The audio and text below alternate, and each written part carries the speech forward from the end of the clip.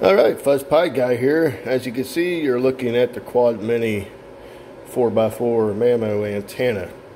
Now this is for like home internet through T-Mobile and whatever other places offer it. So this is the complete kit. So I figured I'd just show what's included and what kind of things look like. So we have our anchors here. We have some pigtails from SMA to UFL little adapter cable. This cable here, I believe, is 10 foot, and it's pretty thick stuff. I mean, this is like 1/2 inch, and it's I didn't even take it out of the wrap yet, but we have little rubber boots here that will slide over the SMA connector. So we have that. I don't know if that would be 100% waterproof. I would definitely probably put something else around it to help with keeping moisture and water out. So let's see if we can open this up here and get a little better idea. So here's what the cable looks like. And we have our 4 pigtails for each hook up for cable 1, 2, 3, and 4. And like I said, this is pretty thick stuff. So we have some part number here.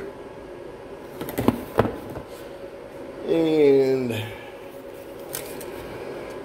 we'll just give a little idea of how thick that cable is. So we'll put that to its side. We'll move on to the window adapter, which this is pretty fragile. Now, if we move this around a little, as you can see, we have some kind of like double-sided tape. I'm guessing that will stick to both sides of the window. Then this will hook up to the cable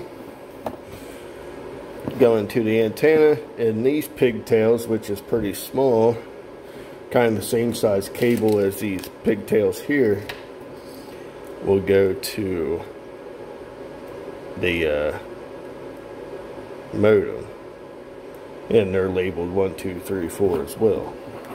Same way with this here.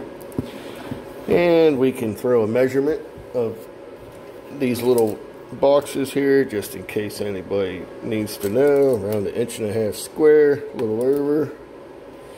These are 2.5, and about 3/4 inch thick. So we'll set that to the side, and now let's open up and see what this antenna looks like. Let me get this out of the way here. Alright, so we have a kind of a guide here on how to hook it up and so on. So we have that, and here is the antenna, which is a little bit bigger than I was thinking it would be, which is not a bad thing. We have our mount here.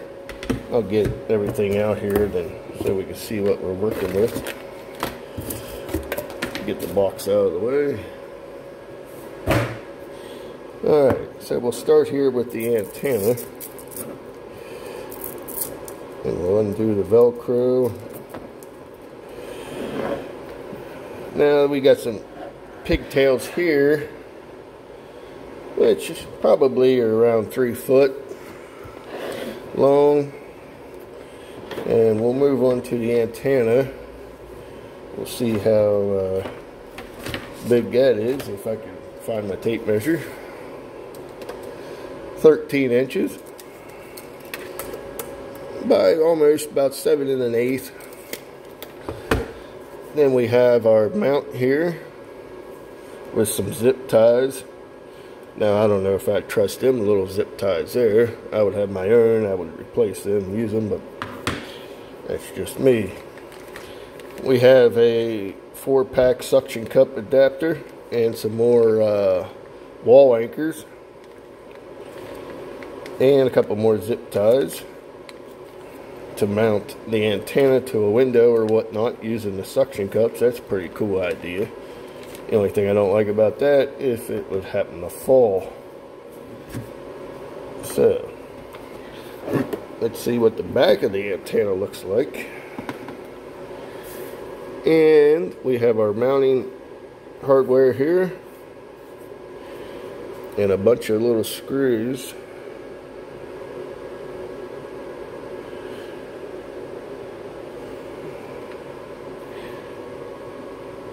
And we have a little where the plastic is together here. Hopefully over time that wouldn't allow water down in there. Same way with down and behind these, or where the plastic's put together there. But I think if you would put this under the eave, obviously it wouldn't get as much rain and snow and everything else on it. So that's pretty much about it. Then we have this guy here as like a little stand of what sort. But that's pretty much it on what the antenna itself looks like. Thanks for watching.